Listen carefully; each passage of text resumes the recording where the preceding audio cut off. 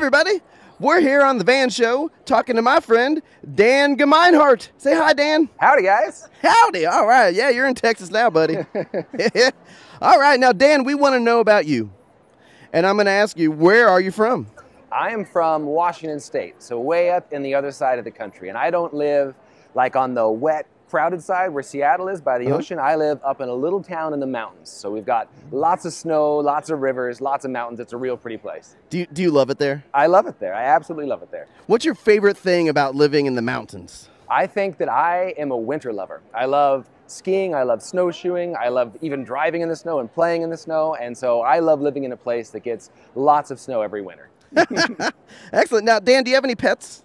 I do. I have one dog, and he is taller than you are, just about. He's a big, well, not so much anymore. He's a big, huge black Labradoodle. He's a big, huge dog, and his name is Odie. And Did you say crazy Labradoodle? and rowdy. Yeah, Labradoodle.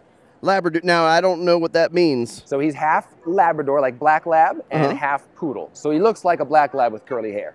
Oh, very cool. Yeah. Does your dog do cool tricks? No, he does not. He does lots of bad, naughty things. Because sometimes I get scared. Do you ever get scared? Sure, I think everybody gets scared.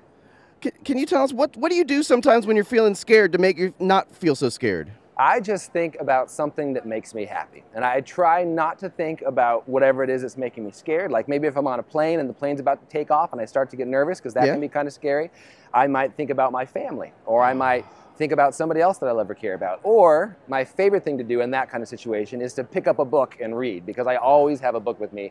And dropping into a story and getting lost in a story is a great way to feel less afraid and less scared. Absolutely. So you're an author, I can see, by the book that has your name on it. Mm-hmm.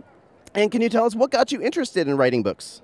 What got me interested in writing books is really just my love of books and my love of reading. I love books almost more than anything. When I was a kid, my family moved around a lot. We moved like every year because my dad was in the Army. And so I was always the new kid in school, always going to a new school and a new classroom.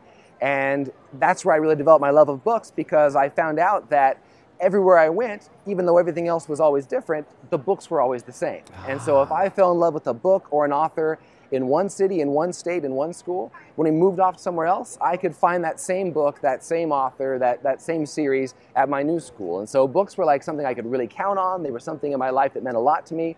And so it makes sense, then that became my dream. Since I loved books so much, it became my dream to one day write my own. So tell us about the book that you brought today. So Scar Island is my newest book. It's my third book.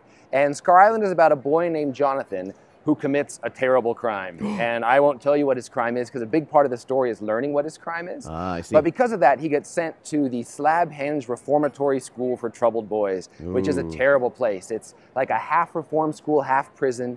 It's in an old crumbling stone asylum on an island surrounded by the ocean, and there's rats and there's dungeons, and the grown-ups are really terrible. And then catastrophe strikes, and the boys of Slabhenge find themselves alone on the island. No more grown-ups. And so they have to survive the island, and they have to survive each other. And Jonathan is dealing with like his grief and guilt over what he did. And so it's a lot about survival and adventure, but it's also a lot about friendship and things like that. Ooh, tongue twister. Now Devo's going to provide you with a tongue twister, and I'm going to pick one for you. Okay. Red leather, yellow leather. Red leather, yellow leather. Red leather, yellow leather. Red leather, yellow leather. Red leather, yellow leather. Red leather, yellow leather. That's a tough one. I almost got you there. Wow, that's impressive. Wow, you're so eloquent. Goodbye. Goodbye.